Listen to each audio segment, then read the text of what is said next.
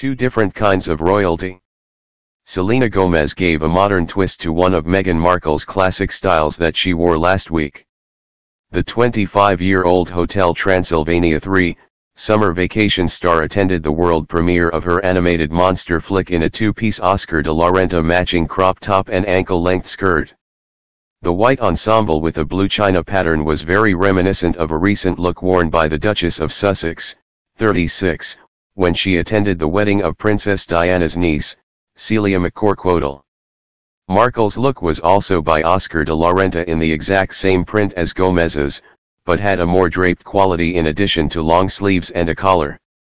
The two styles couldn't have been more different, despite having identical patterns. When Prince Harry's new wife first sported the look last month, fans quickly noticed that her ensemble channeled the late Princess Diana's 1986 tunic look she'd worn to a desert picnic during her royal tour of Saudi Arabia.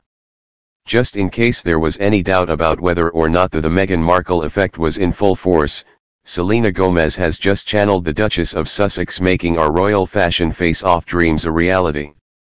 Last month, Meghan made an appearance at the nuptials of Princess Diana's niece Selena wearing a white long-sleeve Oscar de la Renta dress decorated with a cornflower blue floral toile print.